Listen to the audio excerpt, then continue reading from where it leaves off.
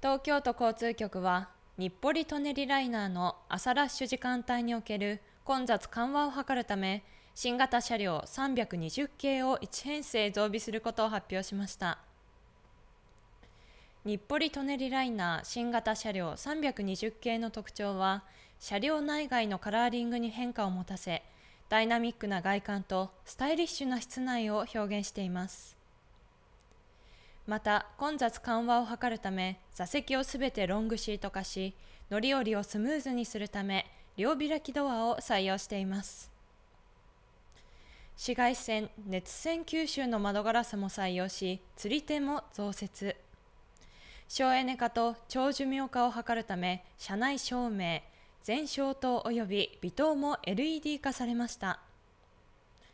運行開始予定は5月10日。今回の増備で日暮里・舎人ライナーは18編成90両となります。